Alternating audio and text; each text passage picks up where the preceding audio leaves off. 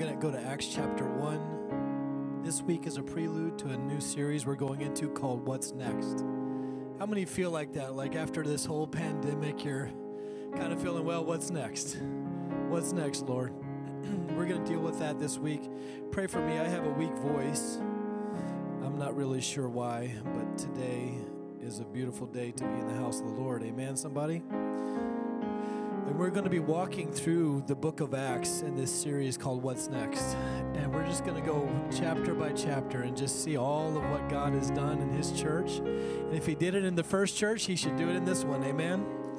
Amen. You're going to see doctrine reiterated. You're going to see miracles, signs, and wonders in the Word of God. And if he did it then, he should do it now. And so we're going to ask the Lord to perform miracles, signs, and wonders as we go through this series and to set our hearts ablaze for what he has done with his church, through his church, and for his church. Amen. So I hope you can make it to that. We start that next week. But this is the prelude because it's Pentecost Sunday. Somebody say amen. This is when the church was born. So we're excited about that. Acts chapter 1 and verse 1 through 9. I'll read from the screen. The former treatise have I made, O Theophilus. That's the name that's available for babies for 2020. Theophilus. Could be Theophilus face, could be Theophilus car, whatever, it applies. Someone said amen. All right, dad joke is done. Number one, dad joke done. We're on our way. Good morning to all of you that are online. God bless you. Good to see you. All of all that Jesus began both to do and teach. So this former treatise have I made with the old Theophilus of all that I began to do and teach until the day in which he was taken up. After that, he through the Holy Ghost was given commandment unto the apostles whom he had chosen.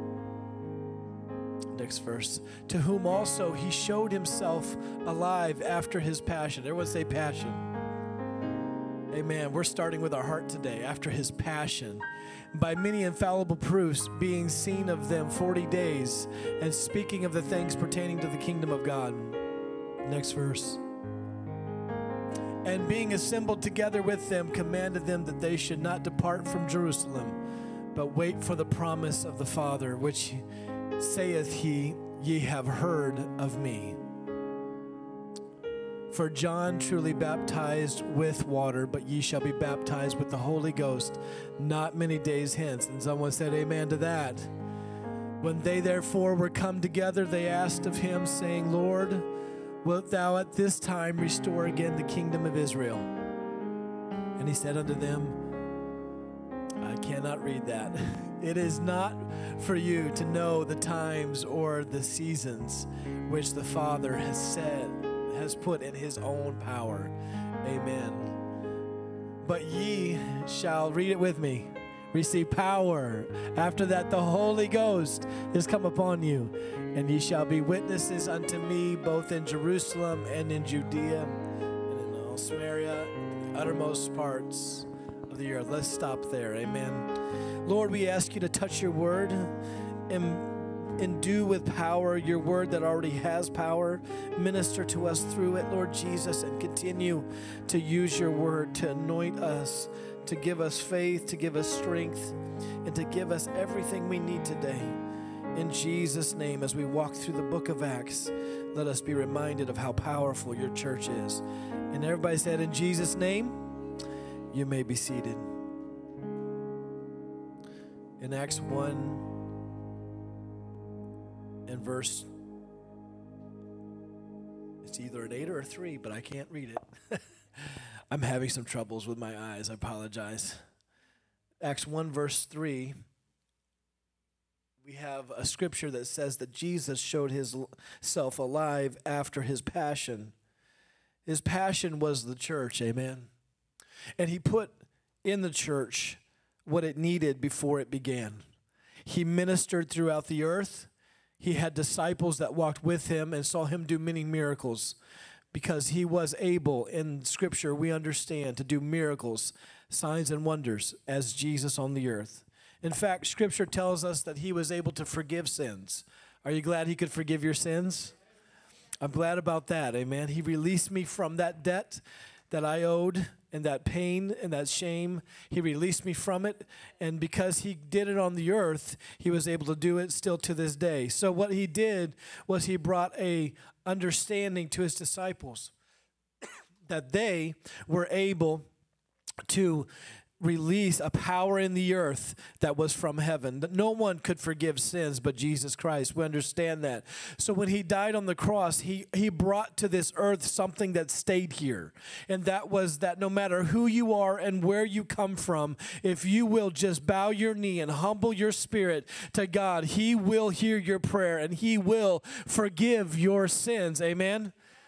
The saying is that the devil thought he had me defeated when I hung my head as I was on my knees. But what he didn't realize was I was actually praying before I stood to conquer through the power of his name. Amen. So we know that the power of God is in this earth because he came, walked it, lived it, demonstrated it, and then he died. And when he died, he said, "It is finished." Jesus had to stop talking in order to die because he is the eternal word in flesh. And if he kept speaking, he could not die because out of his mouth came spirit and life. Amen.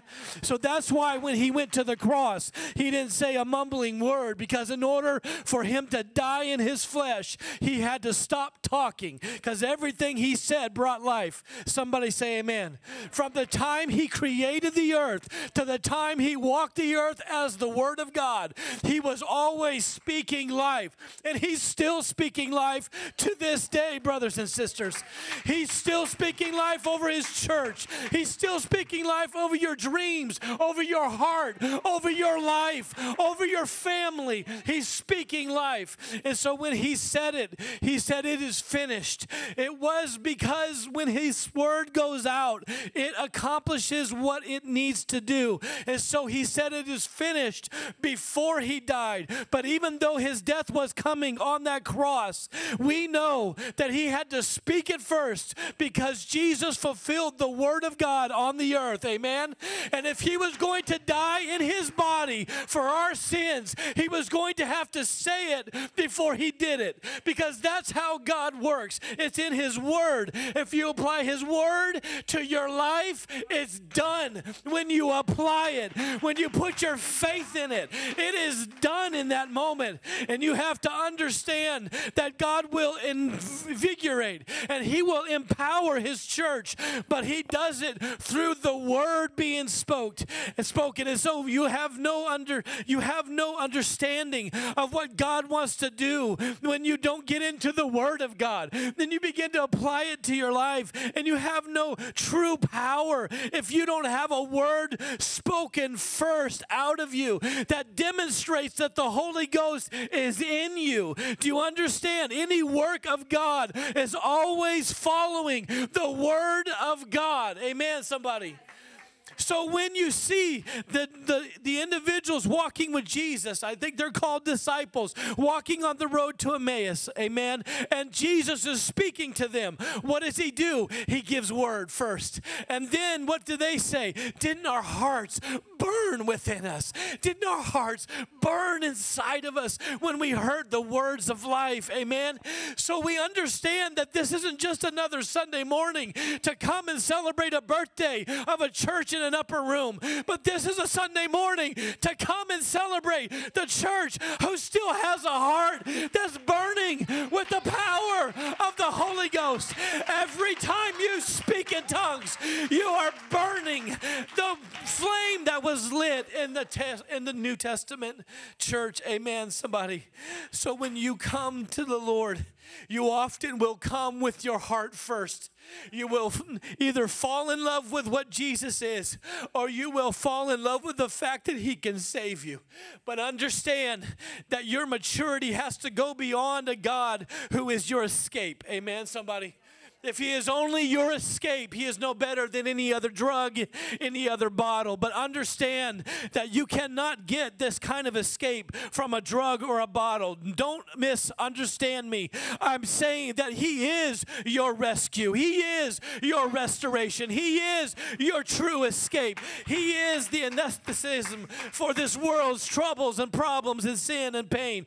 But not only is he that, that is the beginning. Maybe that's what causes you to to fall in love with Jesus. Maybe that's what causes you when you see his sacrifices and the nail pierced hands in Scripture and the side that was pierced. Maybe you fall in love, but when you go beyond that, you go into a head knowledge of Jesus Christ, you begin to understand that you can speak a word and ignite a fire in another heart. You can speak a word and set a flame in this earth. You can speak a word and turn a world upside down that's living under depression and pain and hurt and struggle, and the rain just never seems to stop. I'm glad, and I'm preaching today. Forgive me for yelling, but I'm sorry. I'm not sorry.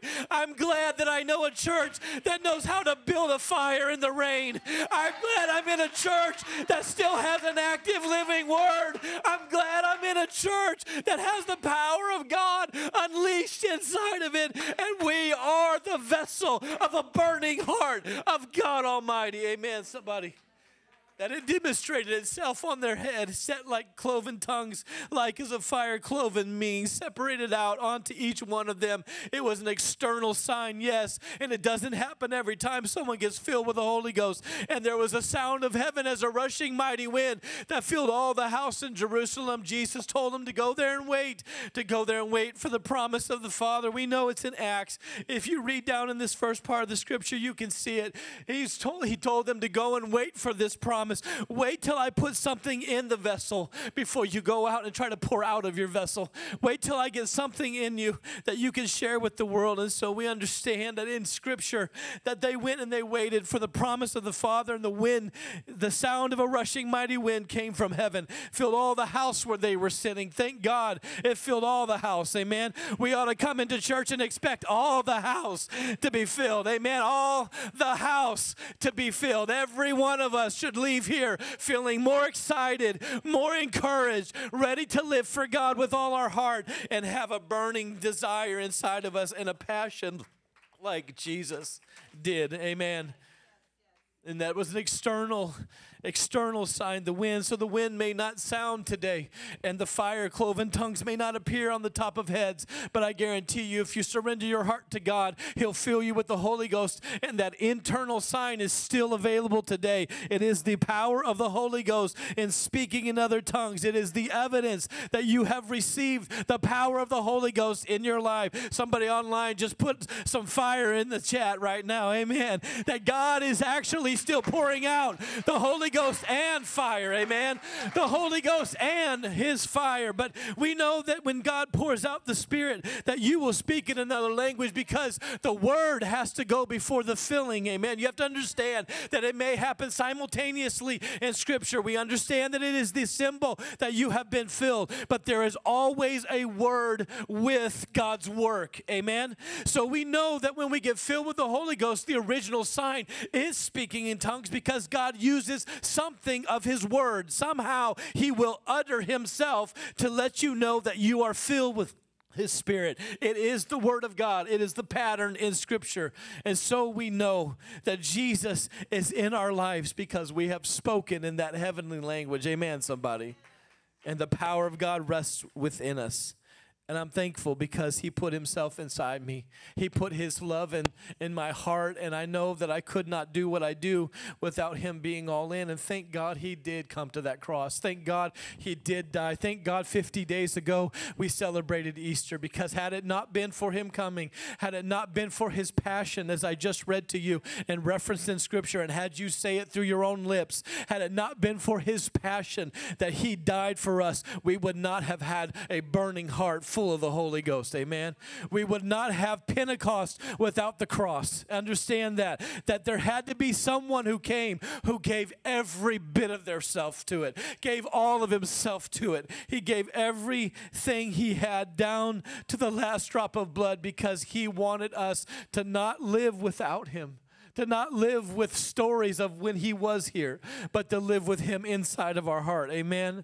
And so no tabernacle is good enough. No cathedral is beautiful enough. No hands created, crafted, or otherwise is good enough for our Maker, because he didn't have plans to be in a crystal cathedral. He had plans to be in the heart of somebody who lived under a bridge and bring them out of it. He had plans to put a burning desire in somebody that I may be here, but I'm going there there because I got filled with the Holy Ghost. You can't get away from the fire, brothers and sisters. You can't get away from the Holy Ghost when it fills you. It'll sneak into a boardroom in a meeting. It'll find you in a penthouse in the top of a millionaire's mansion. It'll find you someplace where you thought it could never find you. If I ascend to the heavens, he's there. If I descend into hell, he's there. From east to west, he's there. And it's because he's my God who never leaves us and never forsakes us. The greatest tragedy is never having thrown yourself full force at anything in life. I'm a funeral director, and I deal with people who pass away all the time. And the one thing that's common among all eulogies is whether they were passionate about something, whether they had a heart on fire for something. Did they do something with everything in them? Because it doesn't matter how far they got or how great they were at it, as long as you threw yourself at something. As long as you gave all of yourself for something. Even if you only made it a little way, you say, well, I shot my shot. I did my best. I tried. At least I don't have the regret of never having tried. At least I did something with what I felt God calling me to do. And I was staying yesterday we were at the Whitman funeral, and we were at Abundant Life, a former church, and it was so nice there. It was good to go back home, and it was sight for sore eyes. I saw Pastor Kiley and Pastor Michael Kiley, and I was overwhelmed with the memories of being there over and over again and pastoring and speaking in the pulpit and all of those different things, and I was overwhelmed. But I remember not being able to sleep at night. And there being a burning heart inside of me that says, Brookfield doesn't have a church. And I began to search out who posted and who put in time in Brookfield, who dropped a pin on the map many years ago trying to start Bible studies here. And I see many different people that had come into the city and maybe tried to start a Bible study, but they weren't necessarily mentioned. But I remember that there was one man that came here and had a whole section of people that were meeting and they were having Bible study. And I can't remember his name right now, but his son preaches in Texas. Brother Cisco. And Jason Cisco is a friend of mine. I don't know why I couldn't remember that right now, but Jason Cisco is a friend of mine. He pastors in Texas, but his dad actually had a Bible study in Brookfield. And so I got on my knees and I began to pray, and I said, Lord, I will never go to the pulpit without a heart on fire. I'll never do anything unless you put a word in front of me to do it. And that's how I get my messages, as I go and pray until God anoints me and God puts a fire in my heart from a word. I take the word and he ignites it. He ignites it, and then I bring it to this pulpit. And that's exactly what was going on. There was a man of God willing to teach a word of God in this city before we ever got here, and that unleashed a fire that couldn't be let go of. And my wife and I would drive into the city, and we didn't know what we were feeling. We were feeling uncomfortable. I wasn't sleeping at night. We were wondering, what in the world can we do? We didn't have the funds to do it. We didn't have the ability to do it, but we said, Lord, if you will, and we started getting words from the Lord. We started getting tongues and interpretation saying, you need to go. And we didn't have what we needed, but I'll tell you one thing, God will bless you if you go in a deficit, if you go with the word of God. If you have a word of God and you are under authority of your pastor, and my pastor said, if you want to go, we'll launch you out and make a daughter work out of it. And I said, I don't know if I can do anything other than that. I am not sleeping at night. I've got to go. Doesn't matter if I'm the best preacher or if we have the best musicians or if we have the best facilities. I don't care what we have, as long as the word of God is going forth, because when the word of God gets out to those people that are listening, it ignites a fire in you. Amen, somebody. You shall receive power after that, the Holy Ghost. But you preached, you taught, you did whatever you did this morning, all of it all together in Spirit Life class. You did so good, Sarah. I appreciate all of the teaching that you did. If you missed it online, go back and catch it. Our Spirit Life class, it was amazing. But I want you to know that she hit it well when she said, you shall receive power after that, the Holy Ghost has come upon you. The word is dunamis in the original language. It's from which we get the word dynamite. And we understand that dynamite is deadly, amen? But it's only deadly if you have a fuse. You have to light it. You have to ignite that dunamis, amen? So what we understand is the word of God is the fuse And the power of the Holy Ghost is the dynamite in us. And when we come into the presence of God, His Word not only cleanses us, but it clears us out. It moves everything out of the way. Amen. The Word ignites the fuse, and something goes off inside your heart and explodes, and you see a new clarity. You see a new understanding. You see a way out that you maybe didn't see anymore. He's not just the way and escape anymore. He's the truth then.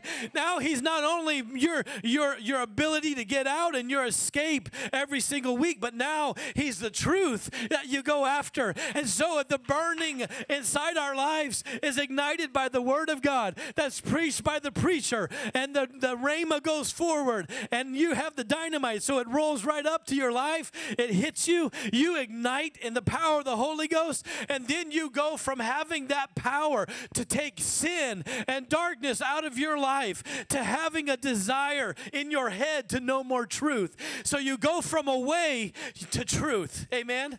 And now you're studying the Word. Now you're after God. Now you have a heart that's been after God, and it's moved to your head, and you begin to mature in the Word of God. And no longer are you drinking baby's milk. No longer are you needing a diaper change, but you are now laying hands on yourself and praying the prayer of faith. You are now coming online and watching for yourself and saying, I can have a power and a move of God in my living room if I have to. I can have it in this car if I have to. I don't know where you are, but I want to have the power of God in my heart and my mind. I want to be renewed daily. It's the answer of a good conscience toward God. So not only do I need faith, but then I need a good conscience. And a good conscience gives you authority and a power. You can square back your chest and say, ignore the roar of the enemy. You have greater in you than that of the enemy. Greater is He that is in you than he that is in the world. The roar is only to paralyze you. It is a fear that paralyzes the church, and you are supposed to ignore the roar. He's a roaring lion seeking whom He may devour. That means permission. Don't give Him permission to devour your life. Don't give Him permission to devour your children. Don't give Him permission to devour your connection with God. I will get my blessing if I have to do it in a prayer closet. If I have to go in the bathroom, shut the door and lock it, and the dog's at the door and the kids are at the door. I don't care. I will get my connection to heaven because it's the Word of God that ignites everything in our life. And we need Pentecost every single day. Amen, somebody. We need Pentecost every day in our life. We forget the beauty of having a heart for God. We got hearts on the windows. We got hearts on all kinds of windows. We got hearts up here. And you got to start with your heart, but you can't stay with your heart. Because if all you do is live your life run by your heart is deceitfully wicked. No man can know it. And you might get off because of an emotion or a feeling. You might just merge off of truth entirely and get out there so spiritually whacked out that you don't even know what is right. You don't even know if fat meets greasy. Amen? Okay, that's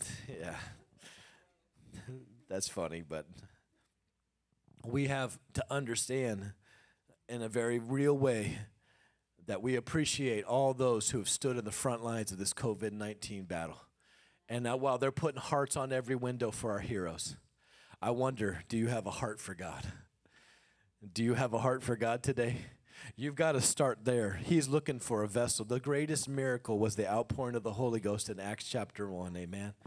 And when the power of God came into those vessels, they were ready to go into the world. It was a power given to light you up so you can light up the world, amen? It wasn't something you're supposed to just live on once and then live out your life because you had that experience. You're supposed to live on it every day. It was made and put into our life so that we could be witnesses, so that we could carry the gospel of Jesus Christ to the world.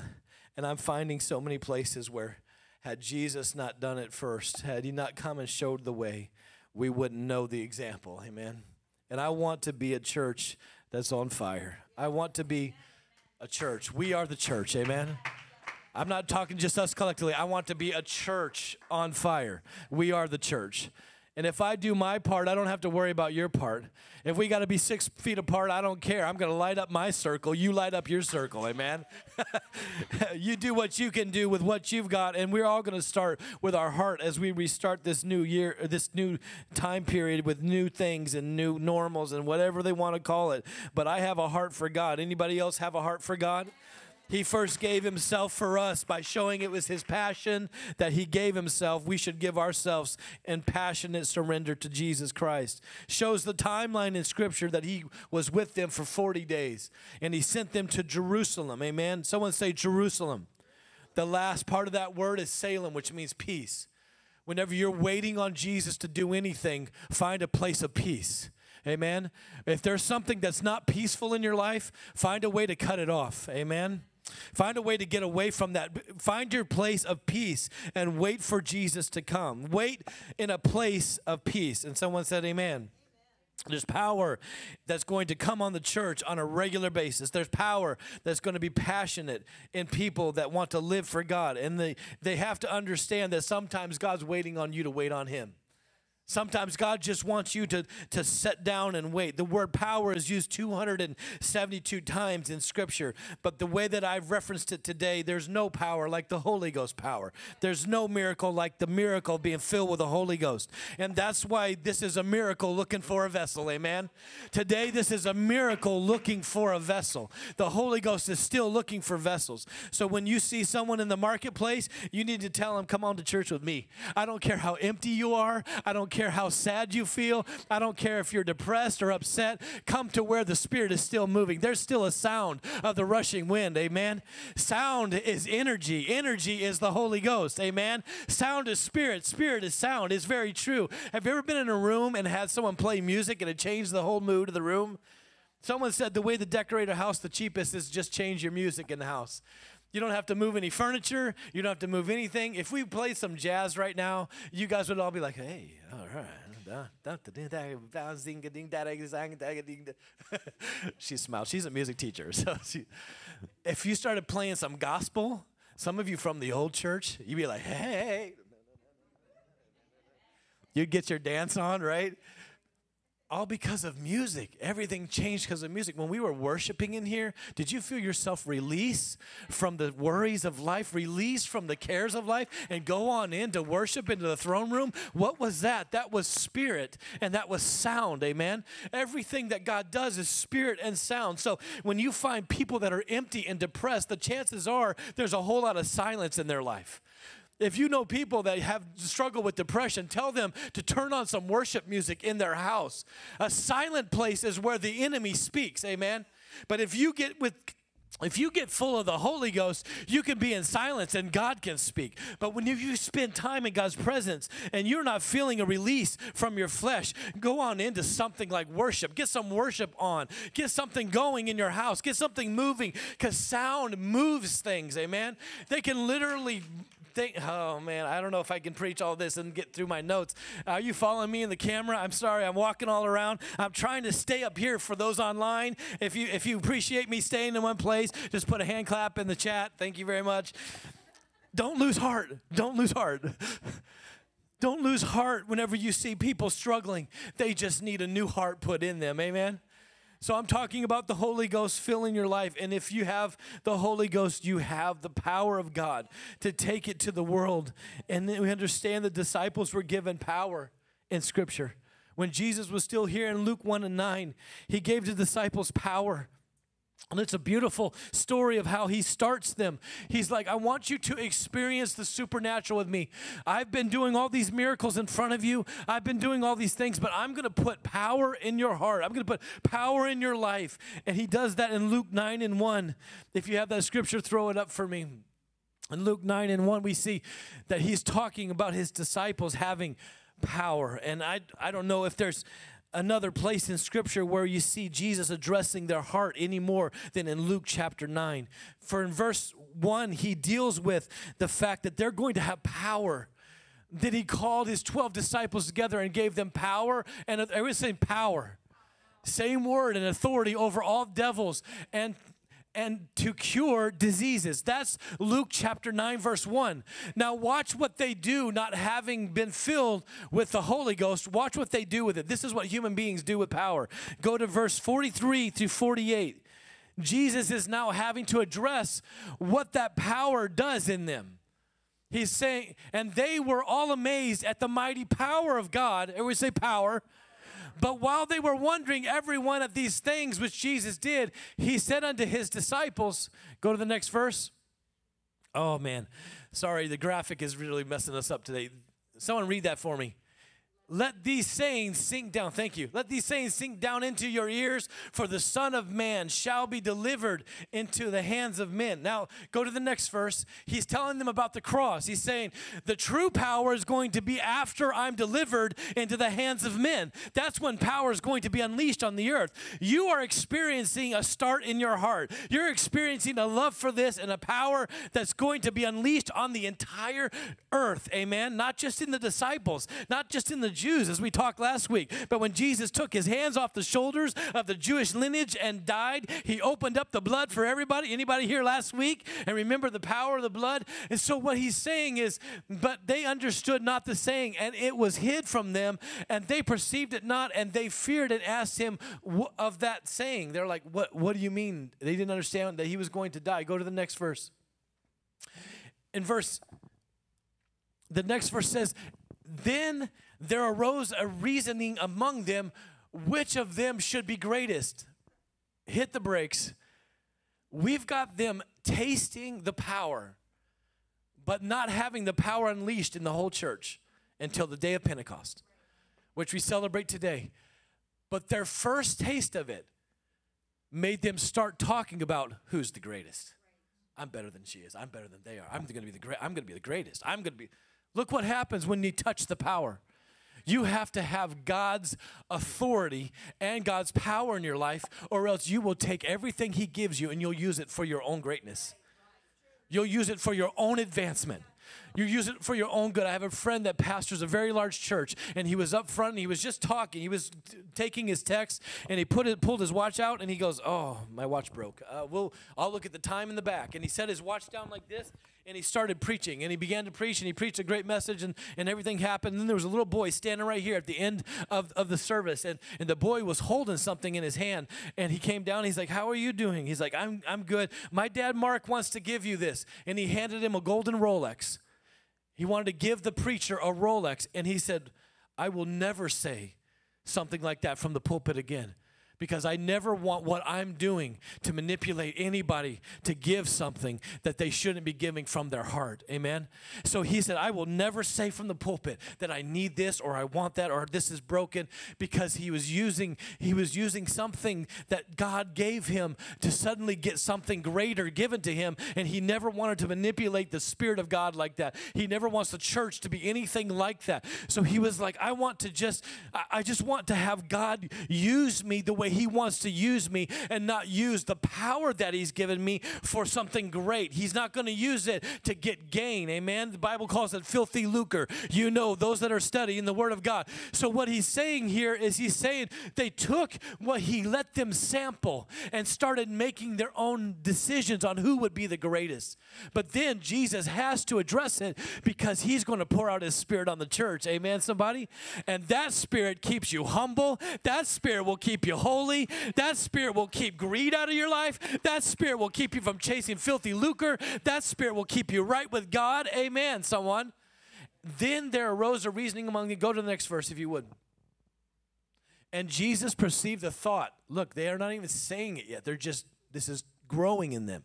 And Jesus perceived the thought in their heart. Where's it at? This is the reason why I pulled this verse, because it's in their heart. Amen. You got to start with your heart. It took a child and set him by him. Go to the next verse. He said, go ahead, verse 48.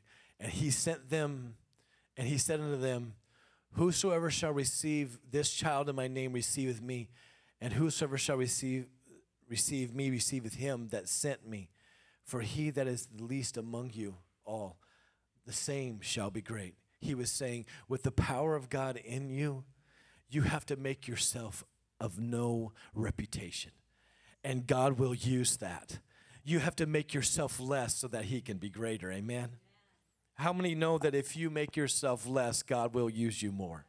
How many know that if you humble yourself under the hand of God, he will do things for you. He will make ways for you. He will set you up. He will give you the promotion. Because if you get the promotion yourself, you have to keep that promotion yourself. But if God puts you up there, he keeps you up there. Amen. If God puts you up, he can take you down. Yes, but he puts you in place. And when he puts you in place, you have the resource of heaven behind that promotion. Amen. So you have to understand that when God promoted his church, he put the power of the Holy Ghost in them so that they could not only have power to do, but they could have power to be right. Amen? That they wouldn't get all caught up in the ways of the world of, I'm going to be greater than this one, or I'm going to be greater than that one. But what they actually had working inside them was a heart that would not quit for the things of God, and a heart that wouldn't let them be puffed up with pride, and a heart that wouldn't let them live their life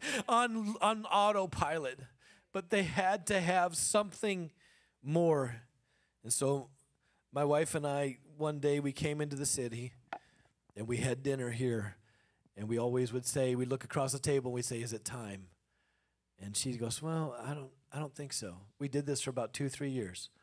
And then on the 3rd year, she was like, I feel like it's time. And God just started opening doors. If it's God's timing, God will open the doors. Amen? Amen, somebody. If it's God's timing, someone put amen in the chat online. If it's God's timing, he will open the door. It's just like walking. You remember those old supermarket doors where you would walk on the mat that they had out front? It's before they had the actual sensors, and you would step on the mat and the door would open. Sometimes you have to take a step of faith before the door will open. So we took a step of faith. We believe God. And I believe that whenever you have a heart for God, he also gives you a heart for the church. And we started feeling that burning inside of us. And not only do you need to have a heart for the church, to be on fire for God yourself, but you also need to have a heart for heaven. And I'm closing. You need to have a heart for heaven. You need to have a heart for eternal things. As we were burying this friend yesterday and we were doing the service, my friend Russ Cordell, who's the pastor at Abundant Life, was saying how much he loved this man. And they had gone and fishing and they had done things together. And he was saying, as a pastor, I'm having to minister to the family, but I also have need because I've lost my friend. Amen, somebody. We need to have a heart for heaven so much that we care about people. But when we are also hurting, we need to go to God and have him fill us up with the Holy Ghost so we can still continue to minister. So you're not just coming here every Sunday to get your needs met, but you're coming and bringing a vessel with you. You're coming and bringing somebody with you and saying, come, be filled with the Holy Ghost. I have a heart for heaven, and you're going to go somewhere. You're going to live for eternity somewhere, either heaven or hell. You're going somewhere. This earth is not our home. We're just a passing through. Amen. Our treasures are laid up somewhere beyond the blue. My grandmother used to sing it, and now I celebrate that she's with the Lord. But I thank God that she put in our family. I thank God my dad put in our family the passion of a burning heart for the things of God. And they planted 3 churches, and we're planting church. It doesn't matter how many we end up planting, but it matters whether or not we did something for the kingdom of God, for all he's done for us. Do something for the Lord. Put your heart into it. Get all into it. Amen, somebody. And do your best to serve the Lord, because life is but a vapor. And we only live few days full of trouble, Job said. 70 days, and by reason of strength, 80. That's what we have on this life. You break that down to time and minutes, all of the engineers in the room, and you start realizing we don't have much time. But God can multiply what we do with the power of his Holy Spirit in us. That we have the ability to do addition, but with the power of God in our life, we have the ability to do multiplication. Amen? So God wants to do a great work in this day. Would you stand with me as we end our service and we begin? I don't know where your heart's been. I don't know what has been plaguing you throughout this pandemic. I don't know what you have dealt with in your life, but I want you to know that heaven is worth every effort.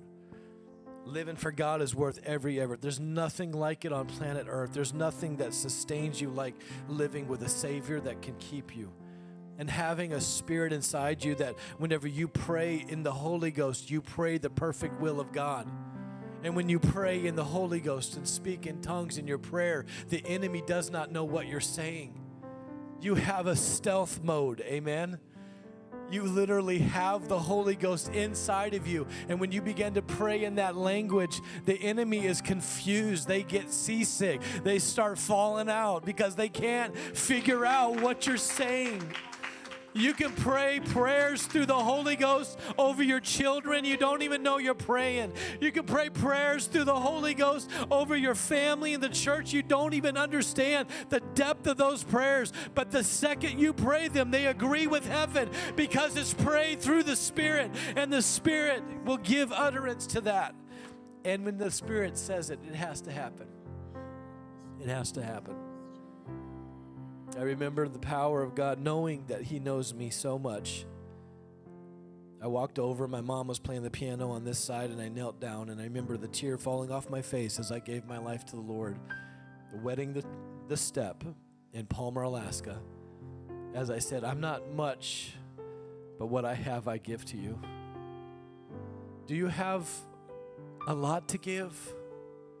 Or do you feel you have so little to give? Either one is perfect as long as you give it. As long as you give it. It's not about how much you have to give. It's about whether you give of yourself or not to the Lord. So today in this altar call, we're going to sing, I Give Myself Away. And as we're giving ourselves away to the Lord, I want you to come to this altar. If you need social distancing, please respect everybody. If you feel like you want to pray for somebody, ask them before you pray for them. Get their permission before you touch them. But today, even in a pandemic when we're trying to socially distance, I feel like the Holy Ghost is here today. And you need to give yourself away somehow. Would you do that today? Would you sing with us as we sing together? And what we do in this next moment will determine whether God sets our hearts on fire. Would you make your vessel available here at this altar? Would you make your vessel? If you're uncomfortable, fine. Do it where you are. But make yourself available to God. Would you lift your hands in this place as we go into this altar time, as we ask the Lord to minister to us? Come on, give your heart away. Give your heart away. Give your heart away today. Give your heart away today. Give your heart. And maybe you've been worried and you've been concerned with all of this world's cares. Just give your heart away today. Can use me. I give myself away. Come on, do like I did as a young boy and just give yourself away. Don't worry about what the future holds. God will take care of it. Just give away yourself right now. I give myself away. Oh, hallelujah. I give myself away. This is what He wants us to do with today. Start with your heart right now. Just give it away. I give myself You have all of me, Jesus. Heart, mind, soul, and spirit. I give the very core of my being to you. Doesn't matter what yesterday looked like. Doesn't matter what tomorrow looks like. I'm still going to be standing right here giving myself away. Again and again. Come on, put passion into it. Put your heart into it today. Lord, we need you. Lord, we need you. Use me. Take my heart. Take my heart, Lord. Would you put your hand on your chest right now, just right over your heart? Just put one hand over your heart and just give your heart away. Make this song your prayer right now. And all my dreams. Come on, let that voice come out of you. If you're speaking in tongues in this room, let it come out. Oh, come on, let a shout come out of you if you need to. If you need to conquer some things, pray in the Holy Ghost. I bind addiction in the name of Jesus. Hallelujah. I bind anything that's holding the heart of a man or a woman in this room. I release power of God to release them from that prison in the name of Jesus. Bring children home whose hearts have run from God. Bring wayward hearts home today. I give myself away so you can use me.